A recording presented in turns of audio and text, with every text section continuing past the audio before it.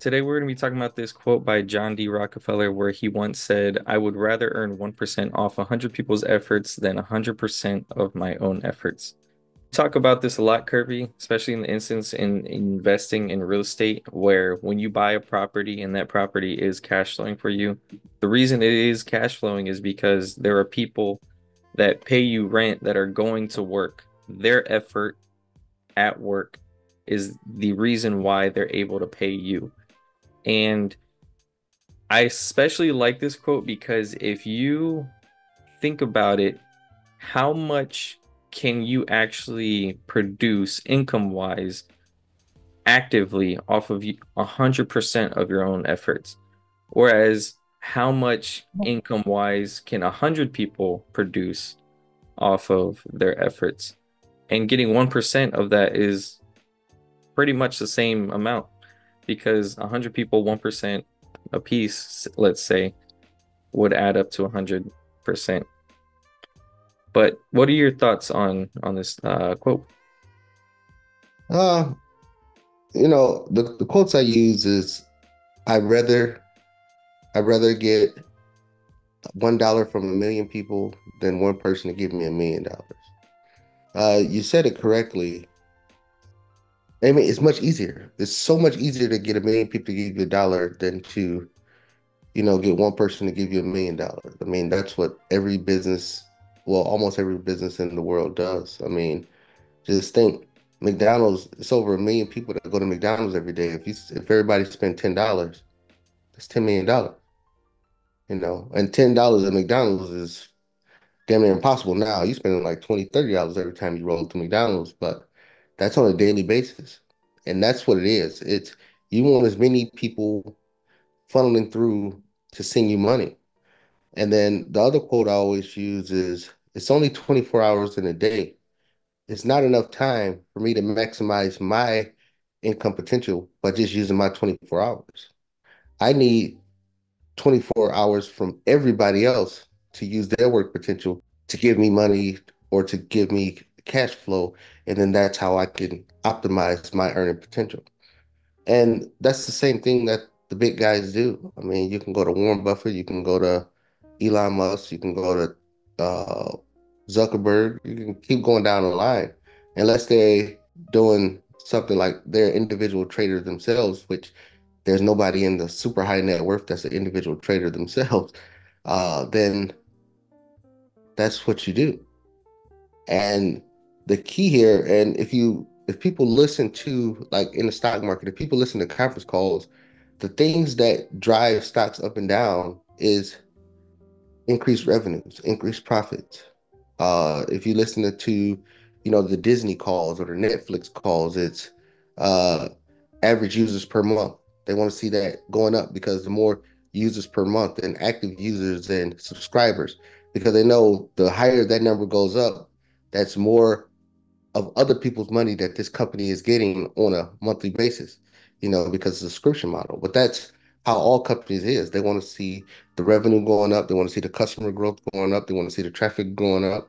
But it goes back to what Mr. Rockefeller said, and that is, I'd rather take 1% of 100 people's effort than 100% of my own because there's only 24 hours in a day.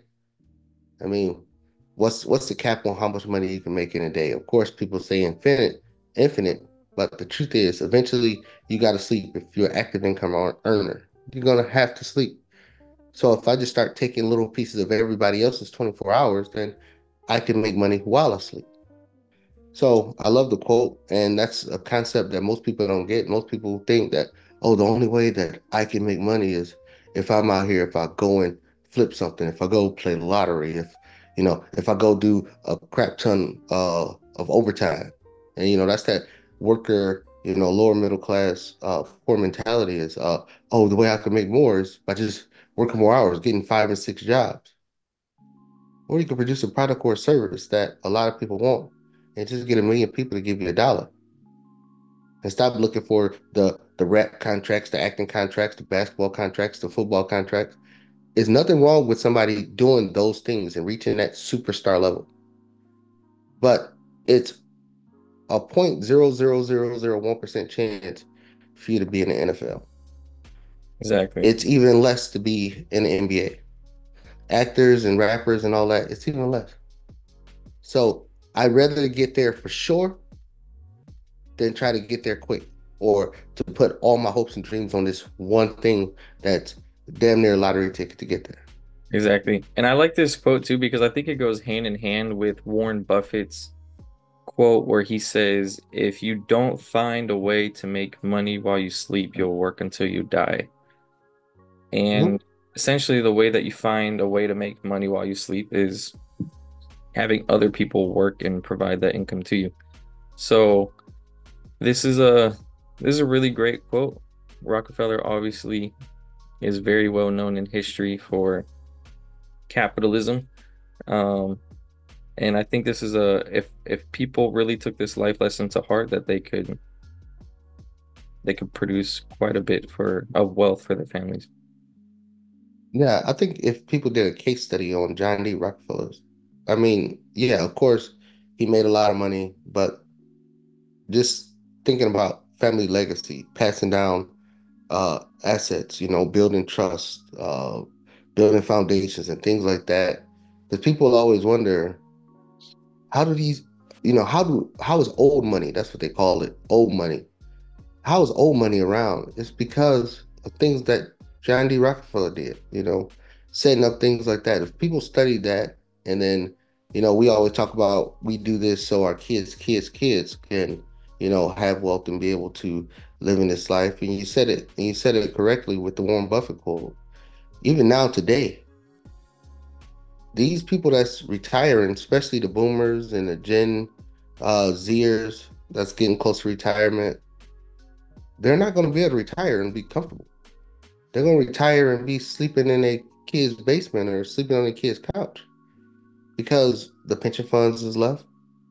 Most people don't invest properly in their 401k if they have a 401k, and Social Security is little or nothing, especially with as much as the inflation is on housing, services, goods, groceries. We're not going to talk about gas.